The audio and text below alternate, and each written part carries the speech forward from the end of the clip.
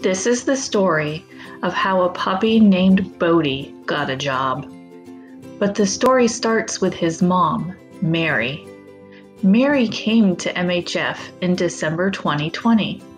She went into foster care almost immediately, and then 6 weeks later, to everyone's surprise, she started to deliver pups. She had 6 pups in all.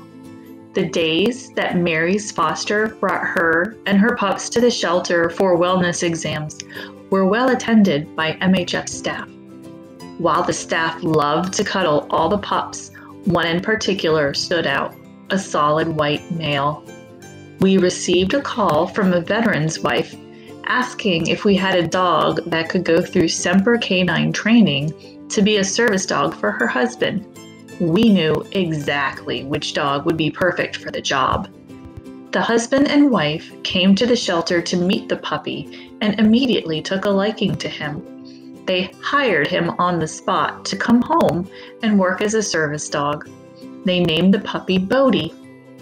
Bode's family said that he has brightened their home and he has been the most positive addition anyone could ask for.